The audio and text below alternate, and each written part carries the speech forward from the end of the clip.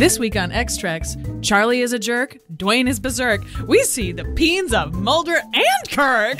It's the Red Hot Pants episode.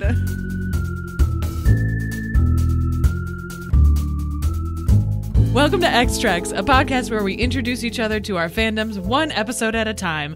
I'm your host, Erin Cline, an X-Files spooky bitch. And I'm your other host, Stella Cheeks, a slut for Star Trek the original series. Each podcast, we pick 2 episodes that fit a cinematic theme, watch them together, and then record our feelings. Our theme this week is Red Hot Pants. No, seriously, that's the theme. It's gonna be a fucking weird one. Look, I had no idea what to do with this episode. Charlie X is so early and so weird, and I also don't really like it that much. And so when we half-heartedly joked about doing a Red Hot Pants episode, I was like, yes, actually, please. Yes, that's the theme. Let's just do it. Who cares? Not only do we get to see Captain Kirk shirtless and in hot red pants, we get to see several of the crewmen strutting their stuff. It's almost enough to make this episode enjoyable for me. Almost. And listen, did we pick these episodes and themes specifically because of the famous red bathing suit that Mulder wears in season 2 episode Duane Barry? Yes, definitely. That's a theme. The very short shot of Mulder getting out of the pool in his teeny tiny little red bikini bottoms is one of the most iconic and famous scenes from the series and is called back to both in the series and for the rest of David Duchovny's career, including most recently in the series The Chair, and really only exists because Fox understood that women and gays watched this show. David Duchovny's hot, take his clothes off and make him soaking wet, and thus the birth of 1,000 fanfics between him and Krychek is born. Also, this is Stella's first time meeting Krychek. Also, this is a 2-part episode, so we get some real good skin men, and this is fucking nuts. Yay! Finally, first appearance of Daddy in season 2. Yeah, both these episodes are quite serious, and we chose Red Hot Pants as the theme, so...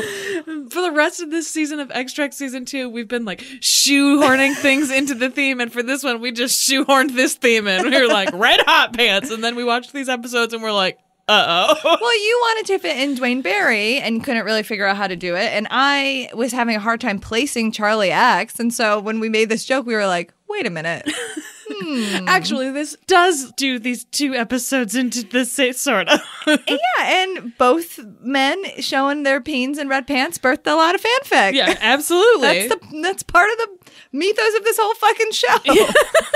Whatever, we're good at podcasting. Yeah, really good at podcasting. Also, y'all are about to be in for a wild ride of summaries for this one. Speaking of, let's just get it out of the way with dig it in there, Mr. Spock. I'd like you to give him the necessary medical orientation on the problems of adolescence. Well, don't you think it'd be better for a strong father image like you? He already looks up to you. The job is yours, Bo, and flattery will get you nowhere. Actually, a pretty quick episode summary comparatively for me.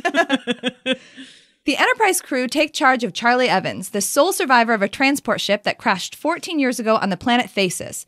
Charlie grew up alone, stranded, and this is the first time since the crash that he's interacted with humanoids. As such, he's a fucking antisocial and weird as hell. But hey, everybody is understanding because you'd be weird too if you were raised completely alone and learned how to talk from the ship's computers, right? Well, thank God they are taking him to a colony and he won't be their problem for long. In the meantime, he just wants people to be nice to him. It's not weird.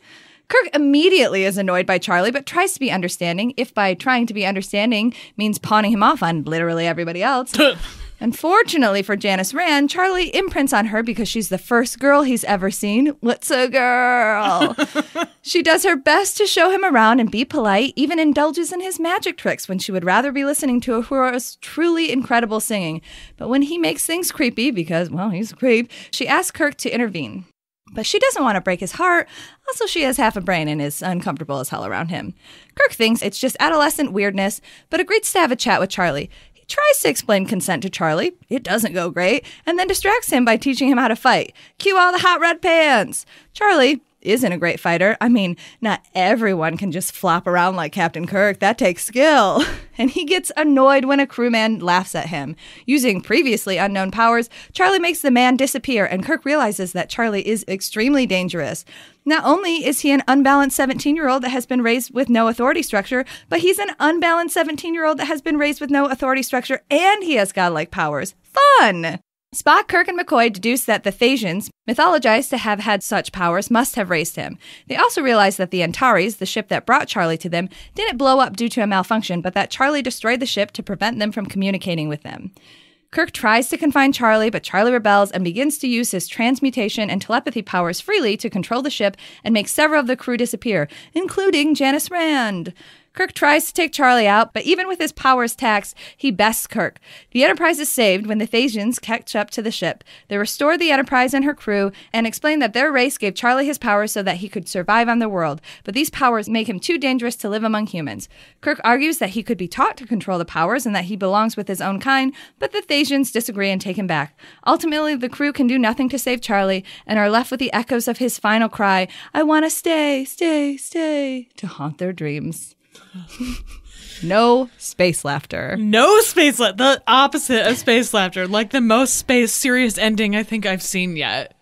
Episode 2. This is quite an episode 2. Yeah, they were like, this one's done on time. We don't think this should be episode 2, but we don't have anything else to show because this one's done on time. Okay. Which is literally what happened.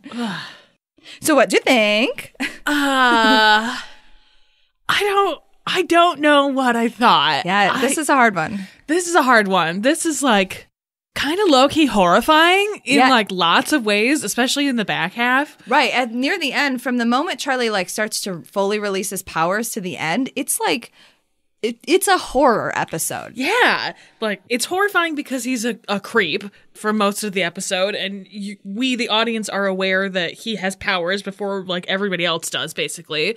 Creepy Undertaker eye powers. Yeah, and so it's like, okay, well, I have this knowledge, and I know that he's a creep, and I know that he's imprinting on Rand, which is, like, freaky, and there's this, like, kind of, hovering idea of sexual assault that like never really happens but is like really clear that that's like a possibility that could happen at any moment, which sucks. Yeah, and puts her in like a really like she's trying, like, it's so hard because like everyone's trying to have sympathy for him because like it's an impossible situation, right? Like, he's been alone for 14 years. He hasn't interacted with anybody. He doesn't have any authority structures. Of course, he doesn't know how to interact with people. He's going through puberty, but also, like, he's a creep. He's a terrifying psycho in lots of ways. Yeah. And you described it before we watched it as, like, he's a weird incel. And that's sort of what it feels like, but it's way worse than that. Oh, yeah, because he has magic powers. And not, like...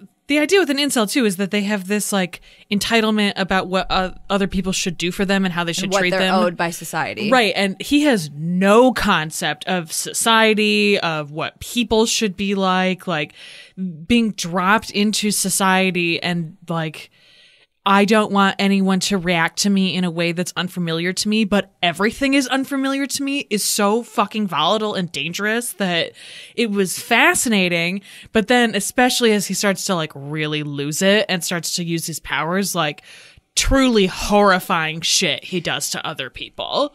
Yeah. Yeah. It's, But like, it's really uncomfortable to watch because that's an uncomfortable concept, right? Like a young male adolescent who has these godlike powers and like no morality and no structure and is overwhelmed by puberty. Like, that is terrifying. That is horrifying. It's very Lord of the Flies. Yeah. Like this idea of if you leave a young boy alone, what will happen to his brain, kind of. And like Lord of the Flies is obviously different because it's a group of young boys and how they interact together and what that like social chemistry does if you let the worst impulses run wild. But this is sort of that same idea of it's his worst impulses. He's been given godlike powers. No guidance on how to control them at all. Because he was given godlike powers, but he was never a threat to the Thasians. So they they also were like, well, we don't want you to die, so here's these powers, but like we're also intangible and don't really know how to interact with you, and also you're not a threat to us, so LOL, like we don't gotta worry about you. Like, they didn't know that he left the world, and they were like, oh shit, he left. Oh shit, we have to get him back. The fact that they immediately, as soon as they realize he's gone, are like, oh fuck, we have got to retrieve this child. Like, we created this monster and we cannot unleash it among actual people, because he even says himself, he's not really a human anymore. Right. Like, he exists on a different plane than them, both because he has these godlike powers, but also because he has no human conditioning at all. It's like when you find a feral child in the woods, where it's like, can you really integrate somebody who's been raised in the woods alone by animals into society? Like, kind of, but you have to put a shitload of work in. And like, it's one thing if you're a feral child who like attacks a doctor in a hospital. It's another thing if you can blow a fucking ship up with your brain. Like, it's rough, but also there's these like very, like you said before we started watching, there's these very nuanced layers to it of like Kirk trying to teach him about consent, and like the idea of all adolescents are fucking psychos, and like you're ruled by these emotions you can't understand, and like you have to teach all adolescents about what's appropriate and what's moral, and like interaction between male friends is different than how you interact between a man and a woman, or between someone that you are attracted to. And like Kirk trying to teach him about consent is very interesting, especially for the 60s. It feels very progressive. Also, I think too, just as somebody who constantly feels like I have to defend Kirk, the fact that Kirk is like, having a crush on somebody, being in love with somebody, that's a two-way street. Like, he specifically is like, it's not just about what you want. Right, exactly. Like, he's not a creep. Kirk is not a creep. Yeah, and like, I think too that Kirk takes the time where he's like, I'm going to teach you how to fight, because that's important for you to learn how to defend yourself. And Charlie's like, okay, but I want to learn teach me how to fight, like actually fight. And Kirk's like, okay, but you have to learn how to fall. You have to learn how to roll. You have to learn how, when you're hit, to take that before you can learn how to dish that out, because you can't. Again, it's like a two-way street. He's trying to teach him about two-way communication between people, and like the first thing you have to do is learn how to protect yourself, and then that's how you learn how to protect other people also. And like Charlie has no concept for any of that, and like being laughed at is this horrible thing to him, because he's never. I just want people to be nice to me. And McCoy's like, yeah, I mean, like, everybody wants that. Like, yeah, relax, exactly. He's like, do you like me? And McCoy's like, every 17-year-old wants people to like them. But no, I do not. Yeah. But they all tread this very fine line where they're trying to be so empathetic about the fact that this child has been raised alone, and yet are also like slowly becoming aware of the horror that they've allowed onto their ship. Right.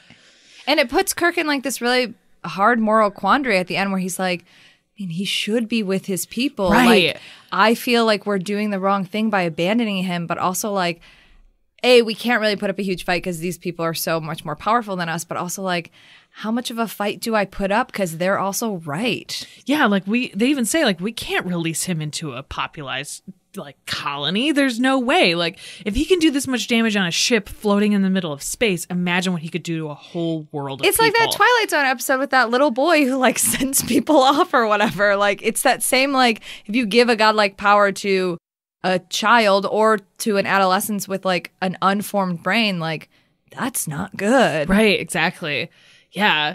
It was to go into it knowing literally only that there were going to be red hot pants in this episode. It was like, what the fuck am I watching right now? I did really enjoy the red hot pants scene, just to take it back to what our actual theme for this episode is. I liked that. That was like, oh, hey, here's all these women in Lycra. They're doing flips. Ooh, here's some gladiator men in like hot pants. Oh, they're wearing gis. That's pretty cool. And then there's Kirk's whole dick. Cool. Fantastic. Yeah, I just have, part of the reason I was like, ugh, I don't know what to do this episode, because there are like a handful of episodes that I like don't like. And I think, because I've watched this like twice this week to like prepare, I think I have like a new like respect for this episode, because I usually just skip over it because I don't like it that much, and so early it doesn't really mean anything to me. But like, I don't think I will ever enjoy watching this episode because the source material or the concept is just really ick, like we talked about.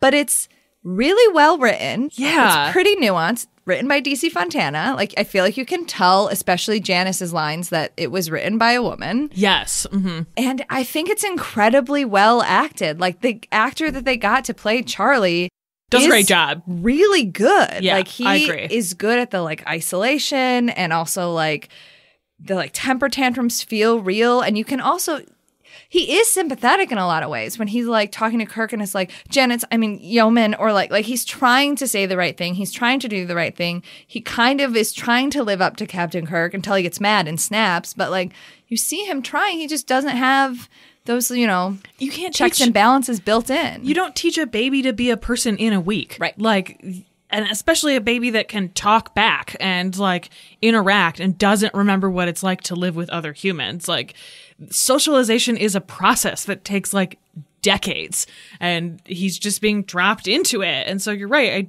You do feel this sympathy for him. And then and even in those last moments where he says like, I can't go live with them. I can't feel them. I can't touch them. I can't interact with them in this way. He's like basically communicating, I'm just going to be alone until I die. And also that's not helping the situation. Like people need to be humanoids need to be touched, need to like be socialized in a specific way. So like, of course he's even more crazy. Right. Although I wonder too, like they gave him this power, like can he create like almost like androids? Like I don't know, maybe. Now that he's seen people and the way that they move and he can like visualize it in his brain, can he create, using the resources of this planet, people that he can touch and interact with? Yeah, I wonder. I mean, he like a part in the episode, like he creates matter. Yeah, like he makes like a perfume or something for Janice. He like fucks around with the cards and stuff. Like right. He can manipulate and create matter. So they said that's how he's been feeding himself, as he creates food, which is nutritional enough that it has kept him alive for 14 years. So he also talks about how the ship that crashed that he was on Antares still had the memory banks, and so he was the other ship, sorry. Yeah, the one that he crashed on had the memory banks, and so like I can talk to them and they can talk back, and like, okay, well now that you understand how people move and look and function, can you create a person and put these memory banks inside of them? Which we like don't get an answer for. But in my brain, I'm like, maybe that's better. Like, maybe we're not just abandoning this child on this like No, you are. planet. Like, yeah, it's fucked up. There's like not a good resolution, which is part of the reason why it feels like a true horror episode at the end. Yeah. There's some horrific like sight horrors, like the thing where the woman's like face is covered over, which is like not a thing that I enjoyed watching. Yeah, but the like torture and stuff, and like the woman who like ages and stuff, like that's all really horrifying. Like that's classic horror shit. But then to have this like not open-ended, this just like ambiguous like ending, this like existential horror, this unsatisfying ending. Yeah, it's totally existential horror. Like what is the right philosophical horror too? Like there's no right answer here. Right, exactly. Yeah. And it feels weird too, because at the beginning it's like, okay, this kid's a creep, but it's very lighthearted in many ways. Because people are like, of course he would be a fucking weirdo. He's lived alone. Like we just have to deal with this weirdo. And like they're in the like recreational lounge and like her singing and they're having this like great time. Spock is smiling and playing the like mandolin or whatever the fuck it is, and it's not creepy. Like it's weird to see Spock like jolly and having a good time. Episode 2, they're still figuring shit out, man. But he doesn't feel creepy in the same way that he does in other early episodes when they have him smile. And I think it's because he has like it's still like a bitchiness underneath. It's like a fine, I will like. He's sassy, yeah. So like it still feels Spock like a bitchy smile. It doesn't feel as like, hey, a flower. Yeah, exactly. Yeah, and it feels like it's also used really well in that scene because it's in like direct contrast with how sullen and creepy Charlie is in that moment too. So it doesn't feel like totally out of nowhere. It's just what a weird fucking episode. I love that recreation scene so much. Like I think originally when we were trying to fit this in, I had this under like a theme of like singing, which I don't even think we have that theme anymore. Because I was like, I don't know what to do with this. Because we have other like child's ones and whatever. Yeah. But I specifically, that's a really iconic scene, obviously, because like Nichelle Nichols like is known for like singing and stuff. But it's such a fun scene because you get to see the crew relaxing and you get to see a lot of background crew relaxing, right? Because we've seen them relaxing like Tribbles and stuff, but this is a lot of like people just chilling and whatever. Yeah. And, you know, there is a camaraderie and it's an atmospheric. They're not like all kind of on their own like high school lunch. And you get the sense that Uhura does this a lot because the idea is that she's making up a song on the spot for one of the crewmen. And there's actually like an Apocrypha note where there was like a line that was taken out where she was about to sing and like was like taking like improv suggestions basically, and somebody was like, do Captain Kirk. She's like, I've already done Captain Kirk. I'm like, I'm gonna do Spock, and like Spock's like, fine, I'll play along with you or whatever. Yeah. But I also think that scene is important too in terms of the episode because like Charlie comes in and Uhura includes Charlie. Yeah, they try. Like, calls him, like say, oh, Charlie's our new darling, and Janice is like creeped out by him, but also has like a lot of empathy for him and like is trying to teach him and like is like, hey, this is a 17-year-old just like you. Why don't you talk to her, not me? I am inappropriate. Like I'm an adult and this is not going to work. And even when she's telling Kirk, like, I need you to step in. Like I don't want to be somebody who like breaks his heart, but also like this feels like it could go further than that. And at first Kirk kind of like brushes her off and she's like, no, I need you to do this. And he like, to his credit, is like, okay, I'm like, I see what you're laying down. I will go take care of this. Like Janice really tries. And a thing that I was telling you, context of like us recording, I was like, I like that we do extras because I have like a whole new appreciation for like the character of Janice Rand. Like obviously like my shipper hackles are like, get out of here. Because like I hate the idea of her like being, you know, a love interest or whatever. But taking that out of the equation, like she's very competent at her job. She's like really interacts with the rest of the crew in like a lovely way, like the way she like clearly is friends with everybody in the rec room. She cares about Charlie. Like that's what a yeoman does, right? Like they help make sure the ship runs properly. And I think had awful real world stuff not happen, it would have been really interesting to see how she would have continued to exist in the show like long term. Yeah. So I'm just, even though this episode is creepy, I think she does a really particularly good job. I think that's what's hard about this episode. I don't want to go out of my way to watch this episode, but I think it is a very well written and well acted episode. I do think it is a good episode. Yeah. And we both said, too, at the very end, there's that really great moment between Bones and Yaman Rand where Charlie's, like, really trying to appeal to her. And it's a little unclear if she's moving because she feels empathy for him or if he's pulling her towards him.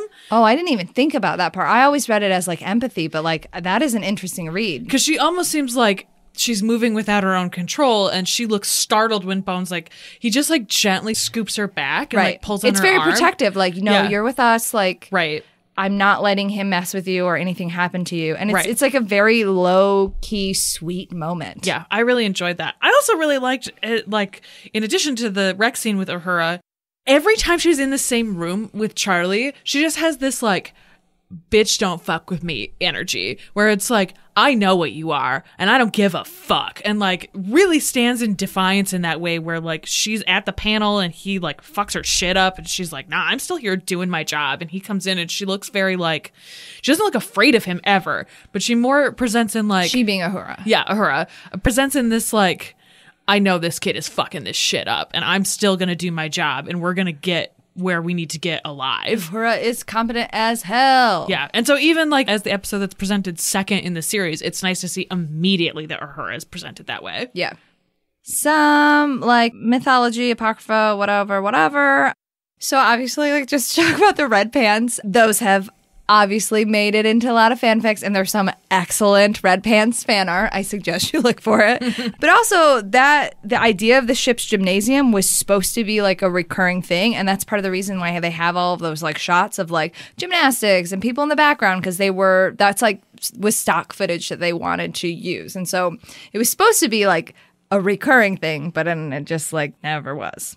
So, I don't know. Interesting. Well, you'll see in other series, if you continue to watch, like, they do a lot of working out in, like, they do, like, a ridiculous amount of working out in TNG, actually, but it's always, like, in the holodeck. Like, they'll go in the holodeck and be like, load Worf fucking up a planet, program 3. That's my made-up thing. Or, like, Bev and Troy will stretch each other out. Oh, I've seen that, yes. That makes sense. Like that's what happens in like real Military, space travel, right? Both the military and real space travel. Because if you don't continue to condition your body, you'll get fucked up in space. And especially like trying to do any kind of like mission, you have to remain in good shape. And so it makes sense that like in theory, people are working out all the time. Yeah. Also, Kirk has this line where he's like, Spock is working out. Something. Working out a program for Charlie to become a human being. I was like, is Spock working out? And we're like talking about Spock working out, but I assume Spock also works out at some point. Well, yeah, Vulcans have like I can't remember the name of it, but they have like a traditional pseudo yoga, pseudo like Tai Chi. Yeah. You see Michael do it in Discovery, and I think you see Spock do it in Discovery too. So like they have like their own, which would make sense if they're all about logic. Like it's logical to like work your body out and have prime nutrition, and so it makes sense. This, like I said earlier, was originally supposed to be later in the series because NBC thought it felt too much like a teenage melodrama, but it was so cheap to produce because it was just inside the ship that it like just got bumped up and got done faster. So they were like, well, this one, I guess, which I think it's really interesting because you haven't seen the actual pilot and you haven't seen the episode that was supposed to be the pilot.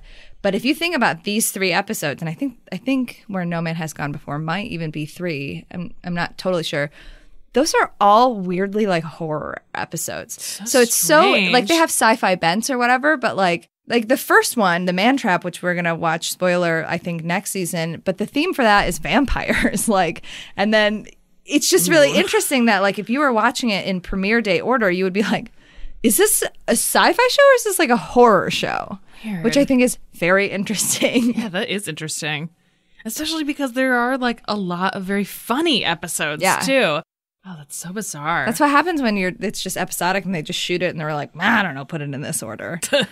During the first, so this is like during the first couple episodes, right? And the cinematographer, Jerry Finnerman, was encouraged to maximize placement of colored background lighting and add exotic warmth to the gray walls, which is part of the reason why Star Trek is so colorful, because NBC was like, we're doing a show in space, make it so colorful. And that's why all of the ridiculous color blocking happened. So that was they set the stage early, because when we saw the pilot or the pilot inside the pilot, like it's colorful, but it's a lot more muted. Right, yeah. Like they wore those like yellowy turtlenecks, which were actually worn in this. Charlie wears one, and the Antares crew. They were like, I don't know, just reuse the uniforms we don't use anymore. Mm-hmm. I also liked the like dramatic eye lighting that they did. There was a lot of that in this, and it was such a strong choice. I thought it worked really well. I feel like usually when we see that dramatic eye lighting, it's like lovey light, and this was like spooky, scary. Yeah. Especially because the way that the actor who plays Charlie shows that he's doing it, it's like very heavy, like brow and eye acting. So to like highlight that is a really good like cinematographer choice. Mm-hmm. The galley chef was voiced by Gene Roddenberry, which is his only acting role in Star Trek. Oh, interesting. Just a fun fact. So, and finally, like this is the first of 6 original series episodes that takes place entirely aboard the Enterprise. So we've seen a couple of them. We've seen this one, The Changeling, Journey to Babel, which we just saw. Elan of Troyes, which we're watching later this season. Is There No Truth in Beauty? God, is there no truth in... Right. Is there in truth no beauty? Is there in truth no beauty? God damn it. I'm like looking at the words. It's never gonna go. Let That Be Your Last Battlefield, which we've also watched. The Doomsday Machine, The Ultimate Computer, The Immunity Syndrome, and The Tholian Web. So we've actually seen a lot of the closed set Enterprise ones already, which is interesting. Yeah, that is interesting. Yeah, that's it. That's all I got. It's a weird-ass episode with some really iconic, interesting scenes. Like, we see Uhura sing in this one. She, like, in Star Trek V, the most underrated Star Trek movie, she has a great scene where she's doing burlesque naked, singing in the desert. Baller. Yeah, it's great. Ready for a synopsis showdown? I guess. This is terrible. The only thing worse than a 17-year-old boy is a 17-year-old boy with godlike powers and no respect for authority. That's pretty good. The creepiest child alive comes on board the ship, menaces everyone, causes general destruction, and when even Kirk in his red-hot pants can't teach him about consent, he gets taken against his will back to live with the ghost people.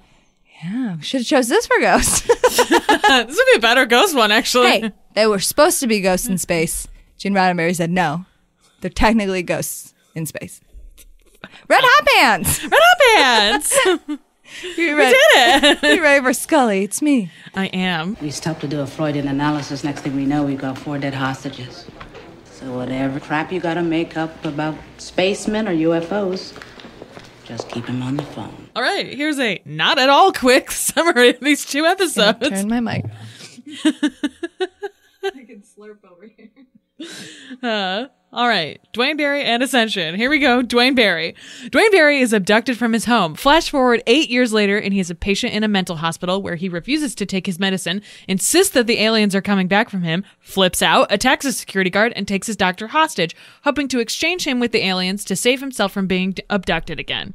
However, since he can't actually remember where his abduction site is, he winds up in a travel agency holding the agents and his doctor hostage. And who are you going to call when an alien abductee is holding a bunch of people hostage? Why, none other than Agent Fox Mulder, a man with literally 0 hostage negotiation training who is ready to fuck this shit up immediately. Mulder, very bad at pretending to be a hostage negotiator, gives up the ghost, and Duane Barry figures out that he's only being used to gain his trust. A power outage causes Barry to flip out and shoot one of the hostages. Mulder then goes undercover as a paramedic, another thing he's not terribly good at, as Barry agrees to let the wounded hostage out, only in exchange for Mulder. Scully shows up and tells everyone that when Barry was shot in the head in 1982, it damaged his frontal cortex, turning him into a pathological liar. Mulder plays into Barry's delusions and gets him to agree to release 2 more of the hostages, one of which who's like, hey, by the way, I agree with everything you said. And they're like, okay, goodbye. But when Mulder starts to question Barry about whether he is lying, Barry becomes enraged and tries to attack Mulder, only to be shot by a sniper. Hooray! The next day, Mulder goes to visit Barry in the hospital and is told that all the medical signs Barry said would be there from the alien abductions and tests were in fact present. Don't know why that woman told Mulder that. That was a terrible idea. And they've discovered a piece of metal embedded in Barry's abdomen exactly where he said it would be. Mulder gives this to Scully, who for some reason decides to run it over a grocery store scanner and discovers that the metal has a serial number attached to it. When Scully calls Mulder later from her house to explain this, she opens her blinds and, gotcha, bitch! It's Duane Barry! There to abduct her. End of episode! Episode 2, Ascension. At the start of the next episode, Mulder listens to Scully's voicemail, freaks out, and rushes over to Scully's house to examine the scene. He runs into her mother, who tells him that she had a dream about Dana being taken. Mulder goes into work the next day for a briefing meeting about their plan to search for Scully, and Skinner tells him in no uncertain terms that he's too close to this and needs to go home. Mulder, obviously, ignores this completely, watching over footage of Barry murdering a police officer with Scully in the trunk, confirming that she's alive. After listening to tapes of the talk Mulder had with Barry, well, he was doing a very bad job being a paramedic / hostage negotiator, Mulder realizes that Barry has taken Scully to Skyland Mountain, ascending to the stars, ostensibly to bribe the aliens to take her instead of him. Krychek, little bitch that he is, goes with Mulder but is informing on him the whole time, trying to impede his progress as they are chasing after Barry and Scully. When they arrive at Skyland Mountain, Mulder intimidates the Skyline operator into letting him on the tram to the top of the mountain to head off Barry and Scully, who are driving up. The operator tells Mulder that he has to be careful because this line is new and they don't know if it'll hold, so Mulder immediately maxes the car out and nearly jumps it off the track. Krychek, little bitches as usual, and knocks the operator out, eventually killing him, stops the train, and traps Mulder. However, Mulder's hard as hell and climbs on top of the tram, nearly falling to his death when Krychek restarts the tram. Mulder makes it to the top of the mountain, but he's too late because a flash of light happens and Barry starts hooting and hollering that it worked and the aliens took Scully instead of him. Back at the Mountain Lodge base, Mulder interrogates Barry and flips the fuck out and nearly strangles him to death because he's just very concerned about his platonic partner, no weird stuff. He excuses himself and tells Krychek no one is to enter the room, which of course Krychek ignores. And like 5 seconds later, after Skinner arrives to give Mulder a stern talking to, Barry dies of unknown causes. Krychek meets with Cigarette Smoking Man and suggests they kill Mulder, but Cigarette Smoking Man tells him they can't risk turning one man's religion into a crusade, and that he can make other arrangements if Krychek can't get his bitch ass in order. Later, Skinner tells Mulder that he and Krychek have to undergo a lie detector test in order to confirm their version of what happened. But first, Mulder takes Krychek's car in order to go talk to his senator friend and is told by X that he can't do anything for him, and that the policy now is to deny everything.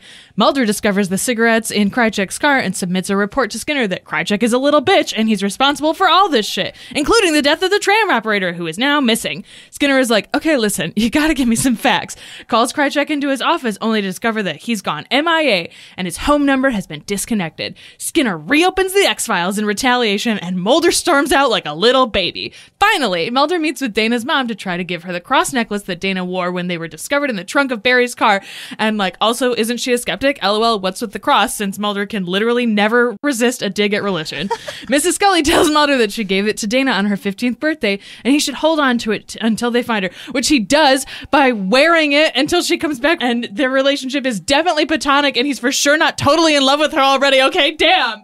Mulder then returns to Skyland Mountain to stare at the stars and be sad. The end. Also, the red hot pants happen literally at the very beginning of Duane Barry. The end.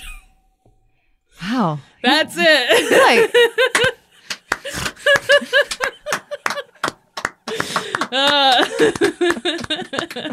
Hey, you barely took a breath. There was a lot. I know.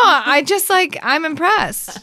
I've written that much and it took me like 15 minutes to read it. I, like Mulder, have one speed and it's 30. What did you think of these episodes? I don't know. I think, here's what I know. The guy that plays Duane Barry is a very good actor. Yes. That was great. Mrs. Fredrickson from Warehouse 13 was really good. Yes. I love that Warehouse 13 is like a touchstone for me. I'm like, oh, him from Warehouse 13. Nothing else. I'm very happy to see Daddy back. Yeah. First appearance, season 2 extras. Krychek's a little bitch. He is a little bitch. I do not understand the like thirst for him. No. I mean, obviously, like if you're like, if the type of man I thirst for is Mitch Pileggi, obviously I'm not going to go for the actor who plays Krychek. Yeah. Those are different vibes. I feel like everybody understands that. Yes. I think that David Duchovny was really superb in both of these episodes. Like, I don't know how I necessarily feel about them, like plot-wise and stuff. And I understand that they were doing some stuff so that they could, like, she could have her pregnant belly. And, like, it just also is kind of weird to be like, season 2, alien baby, okay. But I think that, especially for, like, an episode where Mulder's doing a bunch of crazy shit, I think that David Duchovny, like, acts it really subtly. Yeah. And does a really good job. Because at the beginning, he's, like, struggling with the, like, is Duane Barry telling the truth? I believe him, but I also believe my partner. I don't know what to believe. And then he's, like, on this roller coaster ride, and then Scully goes missing. And he's like, well, I'm going to burn it all down. And I think the costume and makeup choice to, like, have him look so sleep-deprived and disheveled was fantastic. Mm-hmm. So I think he's very good in this episode. And I like that already, even because this is pretty early, because we get introduced to Skinner at the very end of season 1, and then this is pretty early season 2. I already like that they're like, no, we're Skinner's on our team. Yeah, is ambiguous. Yeah. He still is in this very middle-y role, but is, like, also aligned with them in a way that's, like, clear, in my opinion. Because, like, even if Mulder is like, I don't know how I feel about Skinner, like, he still goes straight to Skinner. He's like, I have some proof, and, like, you're the only one that I can even remotely kind of trust. And, like, Skinner, like, rewards that trust with, like, okay, I'll do what I can. I'm reopening the X-Files because they are afraid, and I'm team you, I guess. Mm-hmm. Which I like. I like that ambiguity. Yeah, that's something that continues throughout, like, basically the entire rest of the series. But, like, you've seen Triangle, too, where, like, the bad guys are the Nazis, and, like, Skinner is presented as a Nazi and then is presented as a defector of the Nazis, too, which, like, that is his whole vibe, the whole series. And I feel like that's kind of, like, rooted, too, in this episode. Totally. I mean, it's weird because, like, so much stuff happens, but also I feel like I don't have a lot to say about it. Yes. It is really interesting. Like, we had talked about, like, because you didn't realize that this was a 2-parter. Yeah. And then you're like, well, we don't know what to do. Should we just watch Duane Barry? And I'm like, I'm very glad we decided not to do that because that would have been confusing as fuck. Yeah. You do really need to watch them together. I think that they're good. And I think especially for an alien episode, because we're always like, LOL, the aliens are boring. These ones are pretty interesting, but I think that rides mostly on the actor that plays Duane Barry because he's fantastic. Mm-hmm. And even for me, without knowing really that much about Krychek, it is a good introduction to Krychek because you kind of like get it right away. You know exactly what his vibe is now. Right. He's kind of like slimy at first, but then you also see like he does active deception and then like runs away. Like, you know, if you're gonna not watch an order and you're just gonna fucking cherry pick, I think it is a good introduction to him. Yeah, I don't know. I don't really know what to say about it. I did love the line where he went and saw X and he was like, your predecessor could have helped me. Big Ron could have helped me. You little bitch. And he was like, no, Ron couldn't have helped you. Relax. Yeah. Because I've seen X, but I still like don't totally have a vibe for him. Like I mean, I know that's kind of the point, but also like it is weird to watch him specifically randomly. I think. I mean, but that's kind of how it feels in the series too. Like he just shows up whenever Mulder's like, I need help. Well, even then, like even when Mulder like calls him and does the X or whatever, like that guy shows up a lot unprovoked and is like, yeah, well, you done fucked up. Sorry. And like, we'll just straight up like kill people in front of Mulder and is like, I'll destroy this evidence. There's literally nothing you can do about it. Like, if Skinner is presented in like a light gray way, X is like a dark gray. Right. Where it's like, you clearly work for the cigarette smoking man and we know that and it's really clear. But like, are you a good guy? Are you doing this for any reason whatsoever? Well, like, it's that really whole thing unclear. that Ron said and that the cigarette smoking man said in this episode. It's like, well, we indulge him because we can't take him out because then it could be a whole fucking thing. Right, Like exactly. it is. I know it seems harder, but it's actually easier for us to just fuck around with this one dude. Totally. Yeah.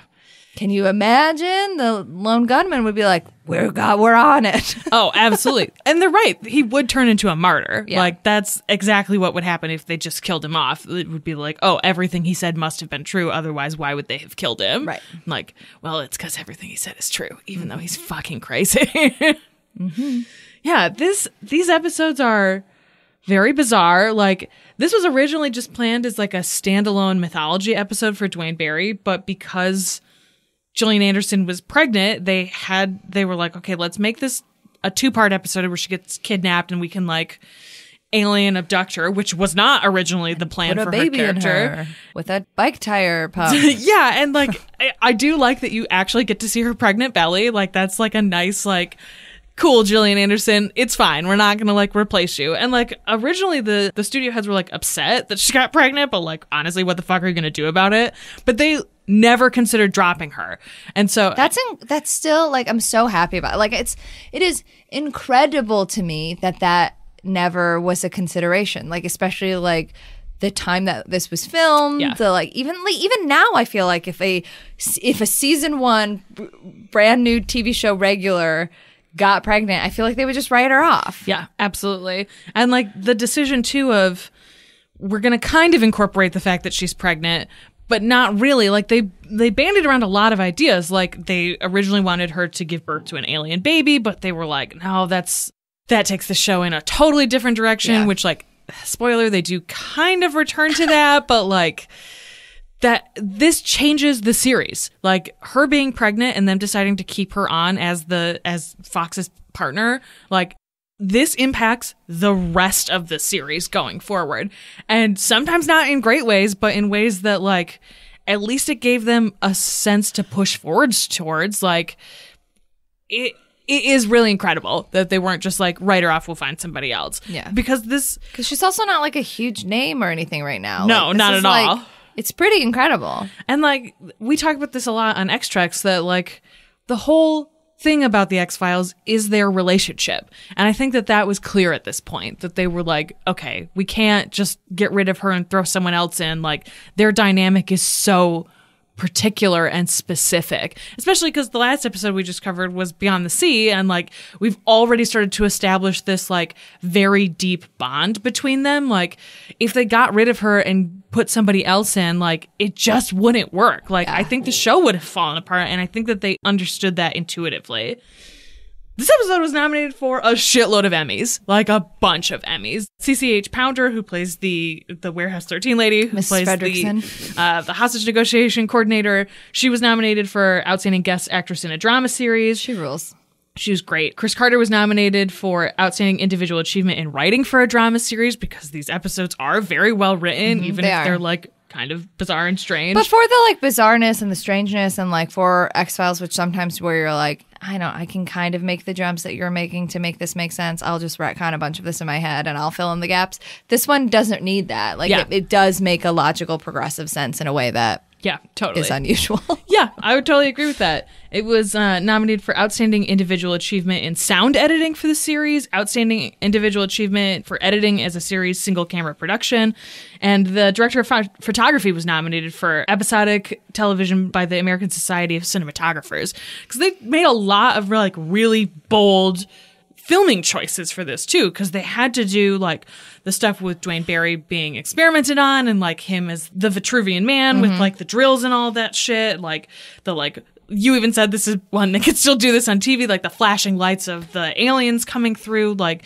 and also the way that the travel agency is lit and how like very specific that is, sort of like in Charlie X, where like they had the eye lighting. Like they did very similar stuff with this with Duane Barry and with Mulder, where like they are the focus of this scene, and so we're gonna light them in this like dark but very specific way.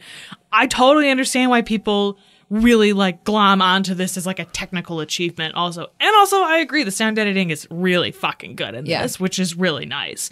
The aliens were all played by small children who had giant masks on. And apparently one of the things the cast and crew commented on later was one of the charming things about this in the end was where they had the aliens' heads placed on these young children. It was endearing to see them on set between takes playing with Chris Carter and everybody dressed up as aliens, which I think is very cute. David Duchovny did all of his own stunts for these episodes, which is insane. What? Again, Mulder. I wish you could have saw my face. I wish we were recording so somebody could have seen my face, because that is shocking. Yeah. And maybe they shouldn't have allowed him to do that. Yeah. I agree. Like, he's fucking dangling off the top of like an actual ski lift tram in the goddamn mountains. He's like, woo, I'm David Duchovny. Like, and I am invincible. He like does some of his own stunts later in the series too. There's like in Fight the Future, there's a scene where he like shoots down an ice plume into the ground, and he did that stunt himself too, which is really fucking dangerous. And David was like, I insist on doing this myself. And I'm like, whatever, dude. I guess you can do whatever the fuck you want. This is just like a weird apocrypha note that I found. Originally, the character was named Duane Gary, but they had to change it to Duane Barry because there was an actual person who worked for the FBI who had that name. And Chris Carter was like, maybe we shouldn't. Maybe not. Maybe we shouldn't make this former FBI agent who goes insane and isn't abducted by aliens have the same name as a real human being. So for once, Chris Carter was like, all right, pull out the darts. We got to pick a different name. Also, that what did I eat for lunch? Berry. That's fine. Let's do that. Yeah, that one. Also, super bizarre. The idea for the holes that were drilled in Duane Barry's teeth, that was something that Chris Carter's neighbor said happened to him, and he had like holes drilled in his teeth that like by aliens. Apparently, he claimed to be an alien abductee, and that what CCH Pounder says about like there's not technology that can do this. That's what was said about the holes that this guy had in his teeth, and so that's part of why Chris Carter wrote this into this, is because he was like, "How do you explain this, really?" And there is no explanation, which is fucking wild. Totally bananas. Also, that guy may have just been lying, but like it is, yeah, maybe there are ghosts with like tiny little drills. They're like, let's get the teeth out. Let's get the teeth. Ghosts eat teeth. This episode, again, highly praised by the cast and crew. This is Chris Carter's first directing episode. This is the first time he like actually directed it. And they really enjoyed working with him. And he said that it made him have a new appreciation for the way that the actors dealt with the scripts that he was writing, because now he was understanding like, oh, there's actually quite a bit that goes into this that like I should really write it all crazy. I should start thinking as a writer and a director going into this, which like I think going forward too, you can kind of see in the way that he writes that he starts to understand more of what he's asking of his directors to do, which is nice. Biggest complaints about Ascension was basically that Krychek was revealed to be a villain too soon in the series, but like you get his vibe right away. You already know he works with Cigarette Smoking Man. Like, it's really clear he's a villain. And also, his shit goes off the rails basically from here. How long is he in the series? Until the end. Until season 9. And then, so he comes back many times. Interesting. And is like interwoven into their lives. That's gonna throw him off a balcony. Yes. That does happen. All right. I mean, People can survive crazy things. Yeah, we'll get to it. We're going to build you a mini arc between seasons that I'm going to include that episode so you can get some extra Skinner, and also you can like figure out what's going on with Krychek. Krychek's relationship with Mulder is very specific, and then with Scully is very specific, but his relationship with Skinner is very specific in a way that is like, you already hate him, you're gonna hate him so much fucking more once you know the intricacies of his relationship with Skinner. It's very antagonistic. Right. One of the other things I found that I thought was interesting, Chris Carter said that one of the things that the censors and the producers were really reluctant about was showing Scully in the trunk of the car, but that he fought really hard for that image because he said that it was important to convey the sense of danger that the character was in. But like you were saying, like, that's not great having a person in the trunk of your car. Aren't they supposed to be able to get out? And like at the time, no, you couldn't escape from a car trunk at that time. And it was something that did happen to women. And Carter really fought for it and was like, if a woman is being abducted, this is what happens. And like, this is really important. I think part of it too was that the producers knew she was pregnant and they were like, this is really uncomfortable. We're shoving this pregnant woman in the trunk of a car. But I feel like it's so important, especially to Ascension, that visual of her and the way that it drives Mulder going forward, like without that very strong, without that like strong sense of she's alive and I know she's in the trunk of this car, like I don't think he would have climbed on the top of a moving tram. Like I think that this pushes him in an appropriate way in that direction. Also, it's so funny when like you hear about, the censors wouldn't allow that, just to see like what was like ooh in the 90s and like what's on TV now. Yeah, like, for sure. On our SVU's like hitting its like 500th episode. Yeah, totally. And the scenes with the experiment with the bicycle pump on her tummy, like they shot them to be very ambiguous so that is it aliens? Is it the military? Is it both? And like that question goes on for seasons. And like there is a resolution, but like kinda, and like it's like a jerk off resolution in many ways, but like the fact that they shot it in this ambiguous way gave them all of this leeway to like really tease this out for several seasons after this, which I really like. And then just one final note on Apocrypha, that Scully comes in and she talks about how Duane Barry was shot in the head, and there's this case of Phineas Gage where he was a railroad worker who had a railroad spike driven completely through his head and it fucked up his frontal cortex.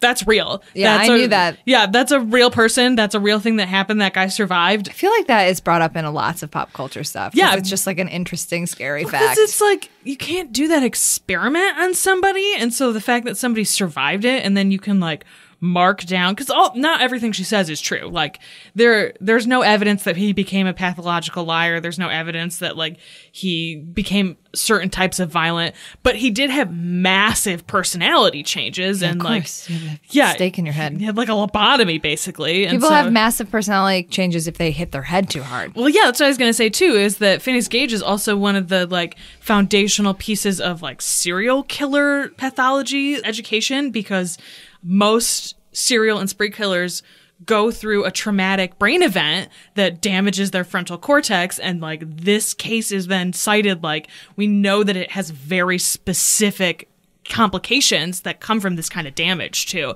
And so I like that's what Chris Carter based this off of. He was like, I know about Phineas Gage, I'm going to write a whole episode around this shit. And the fact that it spirals out into this monstrosity, I think is just really fascinating. That's it. That's all we have to say about these episodes. We didn't even talk about the Red Hot Pants in the X-Files one. His dick is out. Yeah. It just is like a quick thing about that. This is at the beginning of the series. They were like, what sports can we make Mulder play? And this is swimming is the only one that makes sense. Well, he like plays a bunch of basketball. And he likes baseball. He likes baseball. He runs a lot. But this is the only time we ever see him swimming. That never comes back. We see him in the Scully Meet the Werewolf, Meet the Weremonster. Yeah, he's like on the bed sleeping in his red Speedo, and like this is the callback. Yeah, that's when we started to make the joke about this theme. Yeah. Mm-hmm. And then we were like, wait a minute, let's do this theme. Actually, let's do this. But yeah, it's just that like super short shot of Krychek walking with him in the pool, and he's like, here's my whole dick. Here I am. I'm really hot. I'm David Duchovny in the 90s dick. All right, you ready for Synopsis Showdown? Sure. Okay. Yeah. Ours are going to be very different. Yeah, they are. All right. Duane Barry kidnaps and holds hostage a bunch of people in order to avoid being abducted by aliens. The FBI, with some of the worst judgment of all time, sends in Mulder, who immediately makes it worse, eventually leading to Scully's abduction by both Duane Barry and aliens. Mulder, driven by sleep deprivation and grief, bonds with Skinner, outs Krychek as a little bitch, and then goes and cries on a mountain.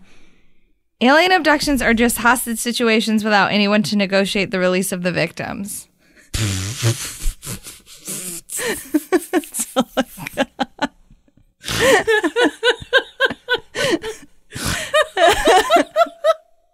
Perfect. That's perfect. Are you ready for a Deep Throat submission log? I am. Hey, Sam. Let me borrow you for a couple of easy throws, huh? Right. So starting with Charlie X, this story is by Gene himself. It was one of Roddenberry's babies. It was also one of the sentence to two sentence synopsis stories that he had before he started working on the show. Right. That was a lot of the first season. But the teleplay is by D.C. Fontana. Yes. Yeah. This was directed by Lawrence Dobkin, who is also an Emmy-nominated actor, as well as being a director and occasional writer and producer. His Emmy nomination was for Outstanding Performance by an Actor in a Supporting Role in a Drama for CBS Playhouse. Interesting in Trek with him is 25 years later, he guests in TNG as the Klingon ambassador Kel in the episode The Mind's Eye. Interesting. It's one big happy family. Yeah. And by happy family, I mean not that happy family here at Star Trek. No. He started his career actually on radio plays in the 40s through the 60s, including the titular character on The Saint.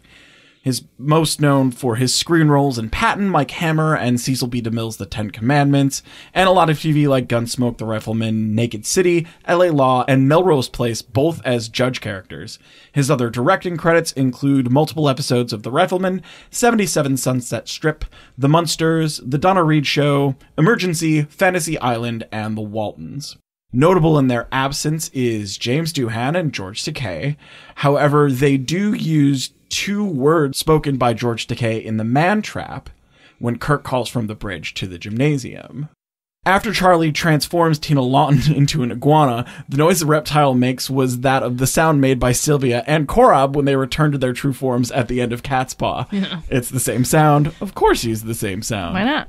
In Gene Roddenberry's one-sentence synopsis for the show that DC Fontana then filled out, the original title was The Day Charlie Became a God. And also for a while during production, this episode was called Charlie's Law. It was said that Charlie's Law was, you'd better be nice to Charlie, or else. Didn't it James Blish put that in the novelization a bunch too? Yeah. Yeah. Yeah, because that was what they were working with at the time, and a lot of times Blish was just working off those early notes, and I gotta start on these now. We'll jump to some casting notes. That is Dallas Mitchell as Nellis. From 56 to 82 amassed 59 guest TV credits, including Men into Space, Have Gun Will Travel, Asphalt Jungle, Man from U.N.C.L.E., Mod Squad, and The Rockford Files. That is Charles J. Stewart as Captain Rammert. After this plays Clergyman in 2 Batman episodes. Not a clergyman, clergyman. Clergyman. Guests on the FBI, Brady Bunch, Joni Loves Chachi, and has a credit as vacuum chamber tech in Armageddon. Like the Bruce Willis Armageddon. That movie slaps. I could stay awake just to hear you. Okay, anyways. That was another one of the movies that I would watch over and over again, and I'd be like, I just love Liv Tyler. I don't know why. No gay stuff. Now we know. No gay stuff. Seen briefly as the apparitional Thasian is Abraham Sofair. I think it's Sofair or Sofair. He's also in Spectre of the Gun as the voice of Melkot. He was born in Rangoon, Burma, and then transitioning to the stage from being a school teacher, where he was a walk-on in a 1921 production of The Merchant of Venice, and then went on to have a highly distinguished career in British stage before going to film in the 50s and TV in the 60s, and then retiring in 74 with a career of 144 credits. Oh. He was, you can't tell, but he is of color. He looks very, very Indian, so he took on a lot of those early Indian roles, then some native roles as well, getting work as a person of color at that time, as you do. That is Patricia McNulty as Tina Lawton. She has 10 acting credits, including this and Tammy Tell Me True and My Three Sons. She also has an editing credit for a 2005 Avril Lavigne tour movie. What? Truly one of the most random IMDb twists I've ever seen in my life. Granted, this is 2000. Is this before? Yeah, okay. Is this actual Avril Lavigne, or is this like the imposter who is playing Avril Lavigne? This is 2005, so like I don't know where that timeline is supposed to be. It's right around then. Yeah. It's right around the change, right? Because it was supposed to be Avril's first 2 albums. Oh no. For anyone who doesn't know what we're talking about, I guess look up Avril Lavigne body double conspiracy theory and have yourself just a good time. Theory. No, I believe it real. Fully and completely. It's conspiracy fact, y'all. Yeah, this isn't Birds Aren't Real. This is actually Avril Lavigne was replaced by a body double. Why'd you have to go and make everything so complicated? That brings us to Robert Walker as Charlie X, Charles Evans. At the filming of this, when he was 17 years old as a character, he is 26 years old. So he has a baby face and body. And he got just a big head. Yeah, and just a really really one of head. the biggest heads I've ever seen. Right. And so you can imagine he got a lot of work as an actor, especially younger and leading up to that in Hollywood because he was so old and could play so young. Also method. Also very method. Oh, did you mention that? I did that. Okay. My note says Charlie, the actor who plays Charlie is method. Vom. The story from that on this episode is he tried to work method this episode by isolating himself on set from the cast. Cool, bye. So that when he was around them, he had that kind of like manic, desperate energy. I mean, it worked. Connecting with them at all. Yeah, it works, but also be an actor. Be an actor. Act. Yeah. Yes. Act. He is the son of actor Robert Walker and Academy Award-winning actress Jennifer Jones. So he started acting training very early in his life and made his film debut in '63 opposite Kirk Douglas in The Hook, and also starred in The Ceremony, in which he received a Golden Globe Award for Promising Newcomer. TV appearances include The Defender, Bonanza, Dallas, Murder, She Wrote, and several more films.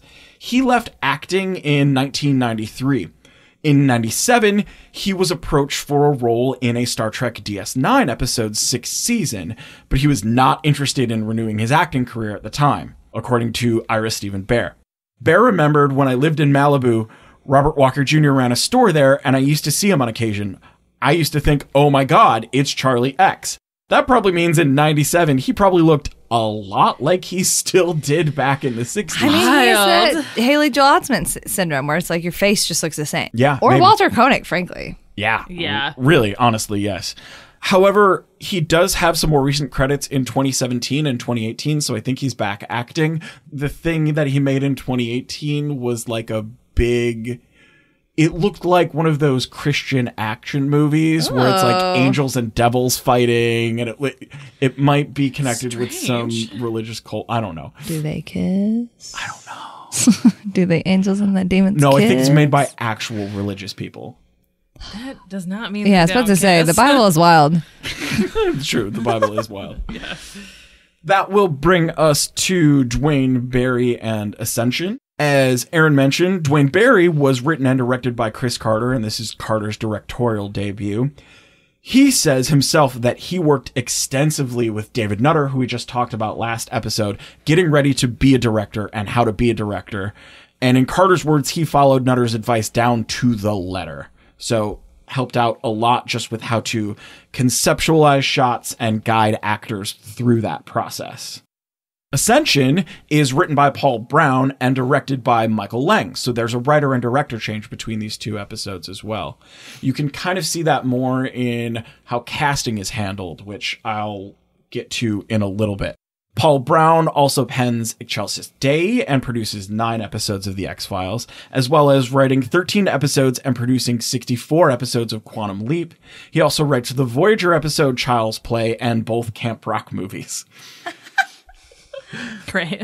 Director Michael Lang has 93 TV directing credits, including 4 episodes of X-Files, 4 Buffys, 13 90210s, 7 Dawson's Creeks, 13 of the OC, 33 episodes of Greek, 7 episodes of Bones. 13 episodes of the OC. That's a change. I mean, it was all of those. It was Dawson's Creek, the OC, Greek. Yeah, I guess that's true. Yeah. Getting into some lore fan stuff for me is for Duane Barry. David Duchovny declared that Mulder wears the acclaimed speedo in the scene at the pool at his suggestion to Chris Carter. Chris Carter wanted him to wear maybe a fuller swimsuit, and let me show my dick, Chris. Mulder was like, Duchovny was like, Mulder wants that dong out. Yeah. He knows Krychek's coming. He needs to assert dominance. That's not a real quote. That's just my headcanon. Also, again, David Duchovny, not stupid, knows women and gays watch the show. You know, Shatner was like, I'll not be wearing the gi. I'll be taking this part off. This gi is so itchy. I think I'll just... When it flies off of him Bruce Almighty style. That was me doing... Shatner nipples. Nipple lasers. Speaking of lasers. Lasers. A note from Ascension is that barcode segment that Scully later scans in the supermarket had maybe 24 bars and was described as being 10 microns across. Although, of course, normal barcodes are much larger. The red light used in the scanners has a wavelength of about 0.633 microns, so it's possible that it would scan it. Wild. It's possible that, like, the supermarket scanner would pick that up. The 90s loved a barcode. Yeah. I mean, that's how they track shit. Also, and microchips. Dana's pickles and ice cream, which is a joke about her being pregnant. Oh, that's such an obvious joke. I didn't even realize that's what she was buying. That's so ridiculous that she writes a check for. Yeah, I was going to say, gets wrinkled to the max of $11.14, and Dana Scully writes a fucking check. It was the 90s. They wrote checks for everything. I love how the clerk looks at it only briefly and is like, yeah, it's $11. Everyone writes fucking checks. Keep it. Starting to get into the casting notes for both of these, which I tried to cut down because, God, there's just a lot. So I will start with Tim Dixon, who appears as Bob in this episode and would go on to play Dr. R.W. Godfrey in Syzygy. He's also in Lake Placid and plays a priest in the supernatural episode, Oh Brother, Where Art Thou? What season? I'd have to look that up. I'm looking it up. Okay. Don't worry, I'm on it. And recently he voiced a character called Dr. No, N-O-H, on the obvious Transformers knockoff kids show, Tobot or Tobot, T-O-B-O-T. I don't know. It looked very Canadian. Okay. I'm not there yet. It's season 11. Okay, so you have that to look forward to. The Duane Barry, I Believe You girl's character's name is Kimberly, and she's played by someone named Sarah Strange, who has just come into a lot of prominence currently in her career. Also, she's my surprise voice actor for this episode. She voices Ranma Sayotome in all of Ranma 1/2, which is an anime. And also Franklin on Dino Babies. Live action, she does return guest roles on Madison, Outer Limits, Poltergeist, Da Vinci Inquest, Life as We Know It, Regenesis, was Morgan Le Fay in the direct-to-video Stargate, the Ark of Truth movie, and recently voices Lachesis on DC Legends of Tomorrow and plays Suzanne on the Snowpiercer TV series that's running right now. That is, once again, Fred Henderson, this time as Agent Rich. We talked about him last episode as playing a different Agent Bit character. Moving on to some Ascension smaller acting roles. That's Bobby Stewart as the deputy. We see him in War of the Corpophages as Resident Number 2. He's the person of color, the black deputy. Before being on this and during the start of his acting career, he studied for 4 years at the William B. Davis Center for Performing Arts. Hey! And then got to be in an episode with William B. Davis. That's cool. Pretty fucking cool. Fuck yeah for him. That's got to be dope. Yeah, that'd feel pretty fucking cool. Also has guest role credits on The Commish, 7 episodes of Madison, Outer Limits, Dark Angel, and Prison Break. Speaking of barcodes, Dark Angel. As the patrolman who we see try to pull over Barry and then get very shot, that is Stephen Makaj, or Makaj, M-A-K-A-J. We also see him in Redux. This is getting into what I said, like the casting difference. Duane Barry, you see a lot of like people that we've never seen before in the series and we usually don't see again. A lot of Ascension is a lot of people who work a bunch of X-Files episodes and come back to like different X-Files series as well. The tram operator's in a different episode. Yep. Yeah. So Stephen McCage, that patrolman, he is also Steve Osselhoff in Redux and Gethsemane. He is Frank Kavit in DPO, and he is a uncredited man in black in Deep Throat. He's also in The Lone Gunman pilot and Colonel Makepeace in 5 episodes of SG-1 and plays Ben's father in the It TV miniseries. Ben Lapras plays Very excited. What's that? Ben, who's my sweet baby. No spoilies. No spoilies. Ben Lapras, who plays the Videotech, again, is also Harry Linhart in the episode Born Again and has 18 credits as an assistant production coordinator as well. So he's double dipping in his career smartly. That is Peter Lacroix as Dwight, the tram operator, which Erin said also plays Frank Druce in EBE, Nathaniel Teeger in Unrequited, and also has guest roles in SG-1 Smallville, Sliders, The Sentinel, North of 60, and Continuum. The Sentinel? The Sentinel. I need to start mentioning The Sentinel more because I love The Sentinel. it's on a lot of these people's resumes as well. Mention it more. I will. People need to know about the joys of The Sentinel. Hopefully if we say The Sentinel enough, people are like, keep hearing about this Sentinel show. We should check it out. Not the movie with Kiefer Sutherland. No, not the Kiefer Sutherland movie. Everything that you like any fanfic that I read or that people read, like there is a really good Sentinel version where one of those characters is a guide and one of them is a Sentinel. Like, whew, I love the Sentinel trope. That is Meredith Bain Woodward as Dr. Ruth Slaughter. Yes, that woman who Mulder talks to once and is doing the autopsy is a military person and not an FBI person's name is Dr. Ruth Slaughter. Love it. Thanks, Chris Carter. She also plays the defense attorney in Pusher, which is like a really prominent role in that episode. Yeah. God damn, I knew she looked familiar. Mm-hmm. Okay. Also has roles on The Heights and The New Addams Family. That is Frank C. Turner as the very, very captive Dr. Hackey. He also plays Dr. Collins in Tombs. He's a skinny, beardy character actor who's done a bunch of things like that. Like he was Willie on The Magical World of Disney, return roles on Wise Guy and MacGyver, Al March on the It TV series. He's he's like Bev's dad? Yes. Oh, creepy. That was another weird connection. God, Yeah. I never would have realized that was For the same context, person. because this is coming out months later, we're recording this in October, and me and Erin are both reading It. So, like, all of these It references are us being like, Yeah. He also plays Pete Jerks in Needful Things. He's in This Boy's Life. He's Bob Finch on Lonesome Dove. Frack Palmer on Call of the Wind, Outer Limits, Smallville, and most recently was Crazy Carl in the Sonic the Hedgehog movie.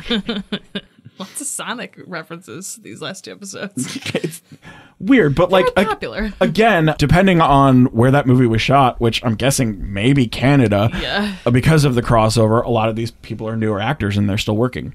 That's Stephen E. Miller as the tactical commander who's working with CCH Pounder that whole time. He's also in Piper Maru as Wayne Morgan. He's in Pilot as Coroner Truitt and the feed store proprietor in I Wanna Believe. He's also in 12 episodes of Millennium as AD Andy McLaren. So he has a long TV career as well on shows like Danger Bay, 21 Jump Street. He was in Scooby-Doo 2, Monsters Unleashed, Da Vinci's Inquest. He was also a writer for 2 seasons of the Romeo section and also an accomplished novelist who won an international 3-day novel contest with a book called Wastefall, which led to subsequent novels that he's still writing and selling now. On stage, he's acted in more than 40 plays, and yeah, just seems like a very successful Canadian B-level actor. Yeah. That brings us to Steve Railsback, who plays Duane Barry. God, he was good. What a name. So good. After seeing him play Charles Manson in the 76 Helter Skelter, that imprinted in Chris Carter's mind, and he wrote the part of Duane Barry specifically with Railsback in mind. Perfectly well cast. Fantastic. He's so good. He comes from the Strasberg School and has an extensive stage career starting in the New York theater scene in the late 60s and early 70s, becoming known for that intensity.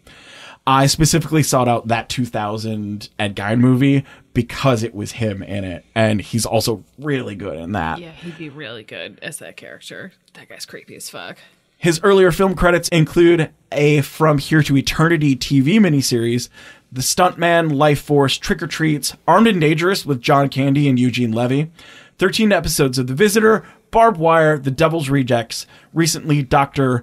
Durea on Femme Fatales, and Victor Dusang in It Wants Blood. He also played Joseph Welch in the pilot episode of Supernatural. I just broke Stella's brain a little bit. She's trying to remember who the hell that is. Yeah, it's just like so long ago The in my pilot head. episode, and you're just like, oh my God, how far have I come? Too far. Nope, I got it. He's considered by many who work with him to be extremely underappreciated, and try as he might to like break out of those serial characters. Most of his work has been on home movie / B-level horror stuff, but he is very good. Mm-hmm. I love the scene where he's hooting and hollering and laughing at the top of the mountain. When I was watching it to prep, I was like, yeah, I can see why you played Charles Manson. This is creepy as fuck. On paper, this could have fallen flat. Yeah, it looks exactly the fucking same. yeah. The show in Supernatural. How he is written, how Duane Barry is written as a character with the name repetition and the outbursts and all of that, you could very easily overdo that to the point where it comes out as comedic, and it does not. You know right away this is somebody with something wrong with them, with something very specific wrong with them. Yeah.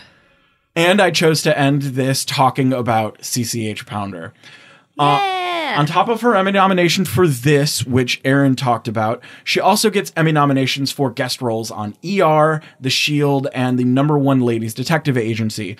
Also, a bunch of award nominations everywhere else, but only 2 wins, and both for Image Awards. Someone please give this woman her flowers. Also seen in 5 episodes of Millennium as the character Cheryl Andrews. She was born on Christmas Day in 1952 in Guyana, then went to a Covent boarding school in Britain, then in New York went to Ithaca College and started regional and classical repertory theater, earning roles in productions such as The Mighty Gents with Morgan Freeman at the New York Shakespeare Festival and Open Admissions, her Broadway debut. Her other stage work includes roles in Coriolanus, Antony and Cleopatra, The Frog, The Lodger, and Mumbo Jumbo. Film-wise, one of her first notable roles is starting as Nurse Blake in All That Jazz, Postcards from the Edge, The Importance of Being Earnest, an all-black version of The Importance of Being Earnest, in which she plays Miss Prism, Benny and June, Interesting. I like that casting. You should, I would want to seek that out after reading that. Yeah. Yep. Benny and June, RoboCop 3, Sliver, Tales from the Crypt, Demon Knight, which is awesome and you should watch. Face Off, Funny Valentines, and she is a voice in the Avatar movies and will also be in all of the 5 sequels that they're concurrently filming for it. And My Girlfriend's Back. But her TV career, though. Iconic roles in Women in Prison, Cop Rock, LA Law, Return to Lonesome Dove, ER, The Shield, Brothers, Law and Order SVU, Warehouse 13, which Stella has mentioned a bunch this episode. If you have not watched Warehouse 13, what the fuck are you doing? Watch Warehouse 13. It's available on Amazon. Look out. I put Warehouse 13 and Eureka are 2 shows that are undervalued in sci-fi, but they're both the so perfect good. amount of lore and fan service and everything. Do not get sucked into alphas, though. No, don't. Also notable roles for CCH Pounder, Sons of Anarchy, NCIS New Orleans, as well as cartoon voice work on shows like Biker Mice from Mars. She was Desdemona on Gargoyles. In Rocket Power, she was the mayor on Static Shock.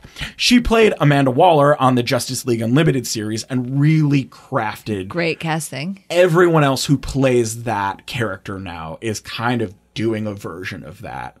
And the aforementioned Avatar films. So she's badass. She rules. She should have more accolades, and absolutely killed it in this episode. Oh yeah, she was really good. Yeah.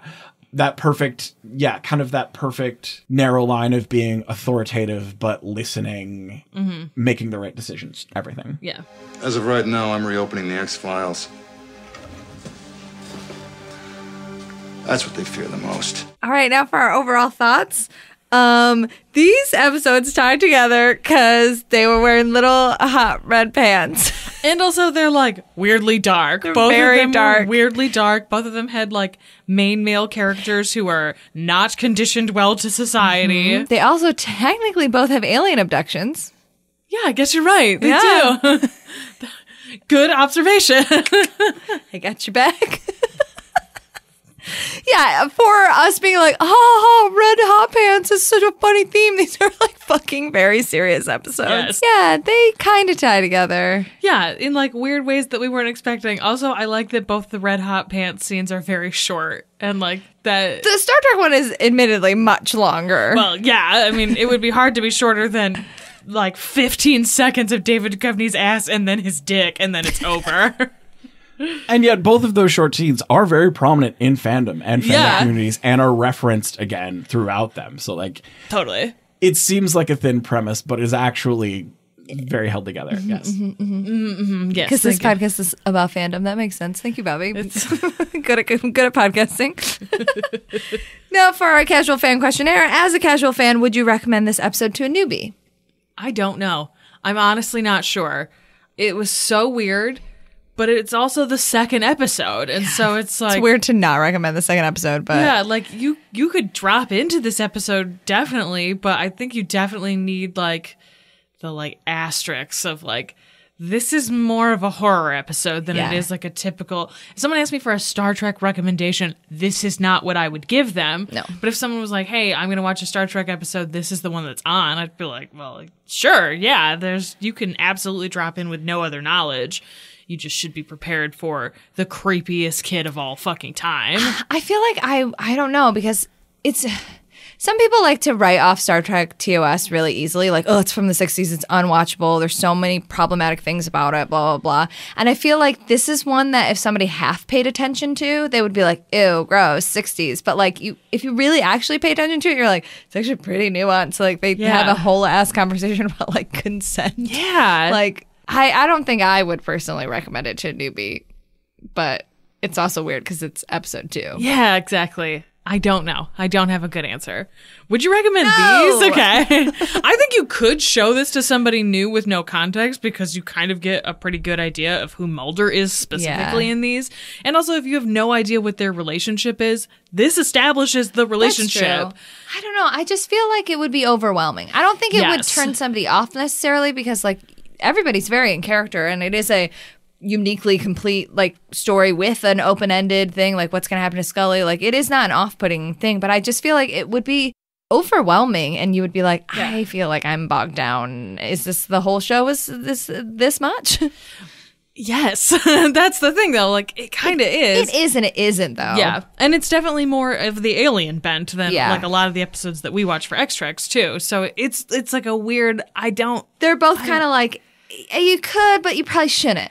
Yeah, I personally would not start with either of these episodes, but like someone who's seen half a dozen episodes of both shows, like, yeah, I could definitely see that being like, hey, I'm thinking about watching Duane Barry. Like, yeah, you should definitely watch Duane Barry. Or like, hey, Charlie X is on. Should I watch this episode? Like, yeah, you probably should. Yeah. Like, especially like you were saying, because it is surprisingly progressive for the 60s. So yeah, like, yes, but with a very large asterisk for both of them. All 3 episodes, really. Yeah. What is the scene or moment from this episode that you won't forget? I think Bones pulling Janice back at the end. It's very short. It was just like that one moment of him like I'm glad you noticed it too, because I'm always like, yeah, that's a good acting choice. Yeah, it's just such a good moment. And like one of the good things about, I think partly one of the reasons we've watched a lot of these like bottle episodes that are like ship containment ones is because they really highlight the crew and their camaraderie. And I thought that was you don't really ever see Bones and Rand interact in that way. And so it was nice to have this like very brief moment of the humanity between the two of them as crewmates. So I think that will probably stick with me. Yeah, Bones is a grumpy old asshole, but he also like deeply cares about everybody on that ship. Yeah, absolutely. And that's a good moment. What are you going to remember? This is a lot. Honestly, probably the scene where Mulder loses it and chokes Duane Barry. Yeah. I feel like that is a moment where he's really having this like internal struggle with himself, and that's just a really good acting moment for him. Because Mulder's like chaotic and whatever, but that's like this weird, violent moment and feels out of character, but totally in character because he's so worried about Scully. And he leaves. He realizes what he's doing and is like, I have to leave this room. I have to walk away or from I this. will kill this man. Right. Also, I guess we probably both should have said the red hot pants. Well, yeah, but that's different. Who are you shipping? Anybody? I don't know. This wasn't like a sexual episode in any. So early, and also not really. It's like a friendship ship. I liked the way Uhura and Spock interacted with this. Totally. I can see why lots of people friendship ship them going forward, especially in the alternate universe. Well, they don't friendship ship them in the alternate universe. They ship them. No, I mean like the writers ship them, yeah. But like people, fandom interacts with them as like, no, they're actually just best friends. We all know that he's a gay. It's cool.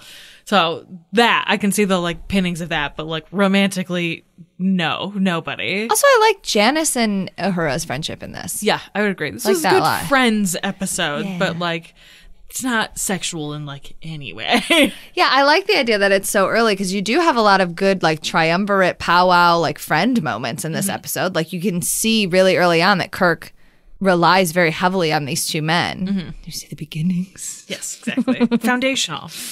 Would you ship anybody in either of these episodes? No, but it is like, again, one of those moments where it's like, I feel like if I were watching this in order, this would be one of those moments where it's like, oh, he loves her. Yeah. This is a one-sided like love right now. And it's like, oh, he'll do anything for her. And I think that is very important. So it's like, it's a pre-ship. Yeah. Both of these seem very pre-shippy. Another weird way to tie these two bizarre sets of episodes together. It's a pre-ship. Pre-ship. Though I gotta be honest, when Skinner and Mulder were in the office together, I was like, maybe I'm gonna look up some Skinner Mulder fic tonight. It's been a while. Revisit that. Both of them look very handsome in this episode. They were very handsome in this episode. Yes. Is it a fuck, fine, or flop? Fine plus. Yeah. I think a fine plus. Again, it's so much more nuanced than I was expecting, but like, You wouldn't like want to go out of your way to watch it. no, definitely not. And it's creepy. It's It's scary. It's a scary episode psychologically and also like scary. Yeah, for sure. Are these fuck, fine, or flop? Fuck minus. Yeah, I could see that. Yeah. I feel like the two combinations of the episodes too. It's like they're very different episodes also, but they make do this- flow nicely. Yeah, they make this like cohesive whole, and they're both really important overall for like the long-term mythology for the show, but they are weird and overwhelming. All right, that's it. That's it. You can find us on the internet. You can follow us at NYD Productions on Twitter and interact with the show using the hashtag XTREXPod. You can find me at NYD Urgency on Instagram. You can find me on Twitter at Stella_Cheeks. And you can find me on Twitter at Haberdasher9K. You can also email us at xtrexpod@gmail.com with questions or comments. I have a bevy of links with these pants and also a lot of stretching and sparring in the gym that just gets a little too close. Also, I'm sure you're going to have plenty of Mulder Skinner fix after this as well. Yeah, I got lots of sexy links. Lots of sexy links. I'm reopening the X-Files and your pants. If you want to, please get on the floor. You want to make me happy, get on the If you floor. want to make me happy, get on the floor. Mulder. Okay. I feel like I have read that fic. There's a lot of dumb stuff between the two of them. That's not surprising. Not at all. Anyways, off the rails. And if this episode was somehow not extensive enough for you and you want more details like our script notes and outtakes from this, as well as behind the scenes action like extra podcasts and access to our Discord where Stell tends to drop a lot of the links she mentions on this show, you can check out our Patreon at patreon.com/NYD Productions, where you can get access to all that and more for only $1. And don't forget to subscribe wherever you listen to podcasts and to tell your friends. We find that this nerdy shit is better when it's shared. We'll see you next time for the I've Been Framed episode. In the meantime, Believe boldly. seek truth. ship proudly. Extrex is created and written by Stella Cheeks, Erin Cline, and Bobby Hoffman, and produced by Bobby Hoffman for NYD Productions. Our show theme is Alien Spy by Ionix, and our show art was made by Jonathan Curtis. Here I am, I'm really hot. I'm David Duchovny in the 90s. Dick, dick, dick, dick, dick, dick, dick, dick.